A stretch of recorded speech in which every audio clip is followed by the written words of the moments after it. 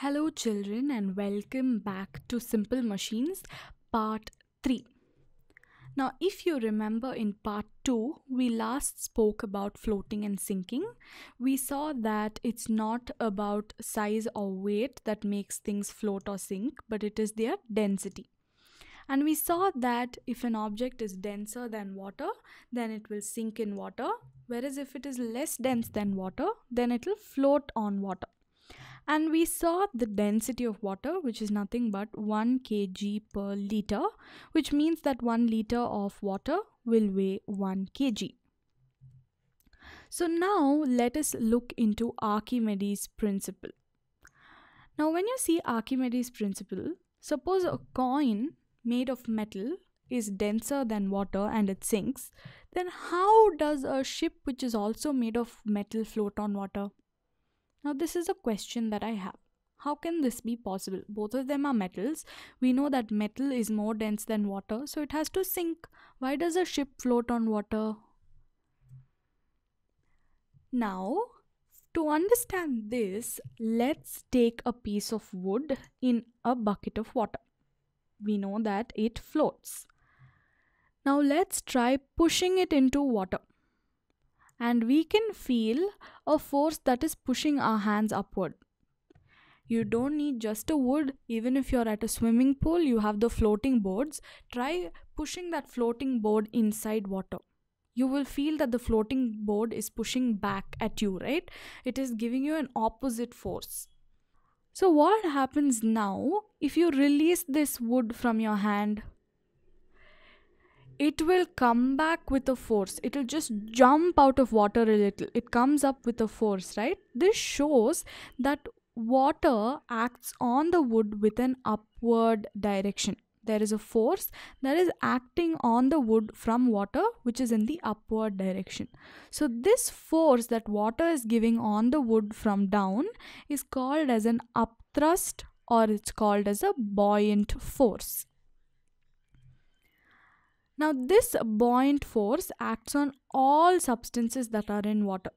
Due to this, any substance inside water will lose weight. Things are a lot more lighter.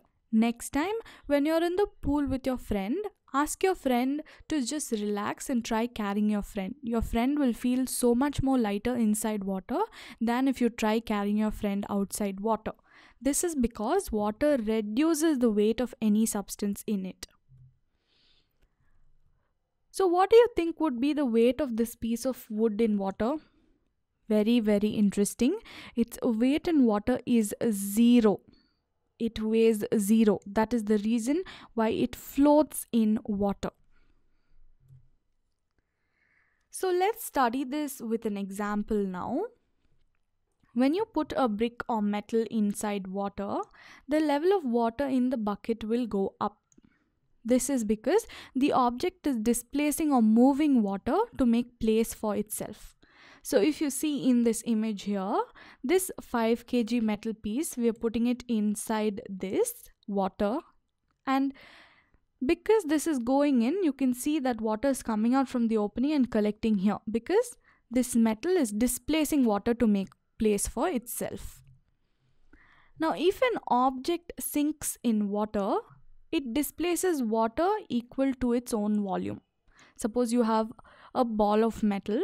When you put it, it is going to sink into water, and the amount of water that it is displacing is equal to the space that it occupies. But if the object floats on water, it will displace a lot less water. Now Archimedes, who was a Greek scientist, studied all about upthrust and how it works. So Archimedes' principle says that upthrust is equal to the weight of water displaced by an object. Now he gave a few rules of floating and sinking, which said that if the weight of an object is more than upthrust, then the body will sink in water, whereas if the upthrust is more than the weight of the object, then it will float on water. For example, if we see this human being, the upthrust given by water is more than his own weight. That's why he's floating. Whereas if you see the metal is heavier than the upthrust given by water. That is why it sinks.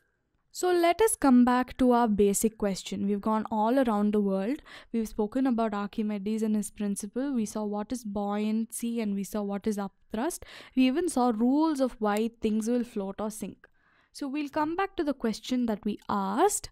Why does the ship float on water? Now if you see this, the ship is made of iron. Still it floats on water. This is because if you see the shape of the ship, it is hollow in the center. That is why it floats. Now when the ship is in water, the entire volume of the ship, including this hollow portion, displaces water to make space for itself. So this much amount of water is displaced to make place for itself. Thus, the volume of displaced water is much more than the volume of iron in it. Now if you see, it's just a thin sheet of iron. We saw that the center is just air, which is hollow. But this volume is huge. So it is bigger than the volume of the metal itself. That's the reason why it floats. So according to Archimedes Principle, the upthrust or the buoyant force is very high, which is much more than the weight of ship. That is the reason why ships float on water.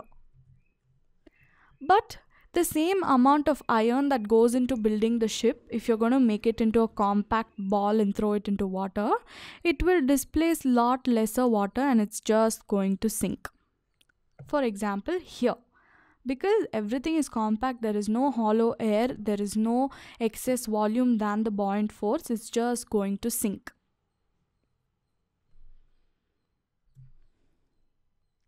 Now let us study more in detail about what is our weight in water. First, let us see what is apparent weight. When you see apparent weight, it is the weight of an object in water. So if you can see this metal here,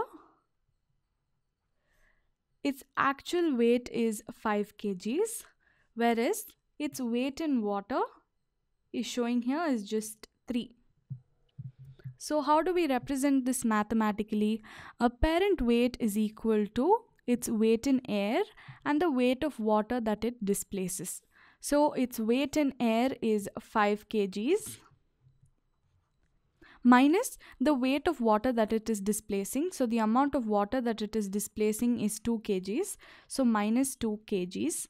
So the apparent weight or the weight of this object inside water is equal to 5 minus 2, which is 3 kgs. So if you see in this weighing scale also, it is showing 3 kgs. Then we have a term which is called as apparent loss in weight. Apparent loss in weight is the loss of weight of an object when it is immersed in water. Mathematically, apparent loss in weight is its weight in air minus its apparent weight. So what is its weight in air? We saw its weight in air is 5 kgs. Apparent weight we just found out, which is 3 kgs. So it is minus 3 kgs.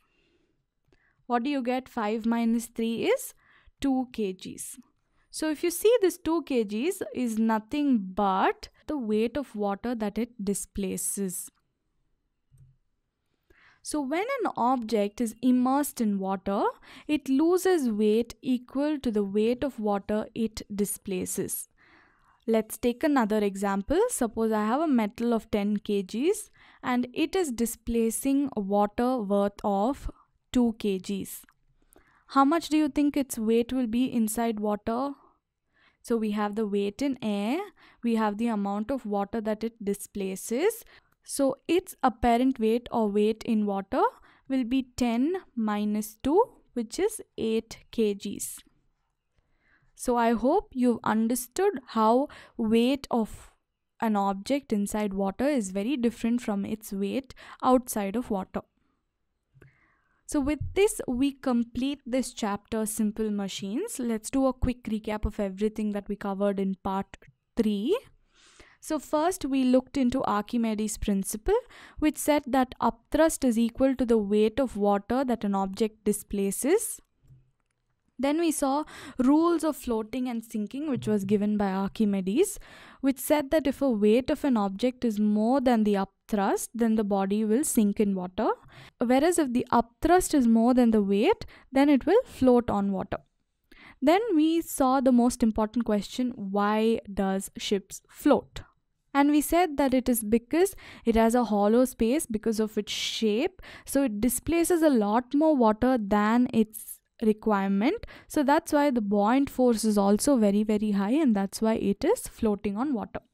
Finally, we spoke about weight in water, where we saw apparent weight is nothing but weight in air minus weight of water displaced, and apparent loss in weight is nothing but weight in air and apparent weight, which is the same as the weight of water that is displaced. We took the example of this metal in water and we studied this in detail. So with this, we wrap this chapter up. If you have any doubts at all, just get back to us and we will definitely answer your queries. Please like, subscribe and share this video with your friends. Thank you.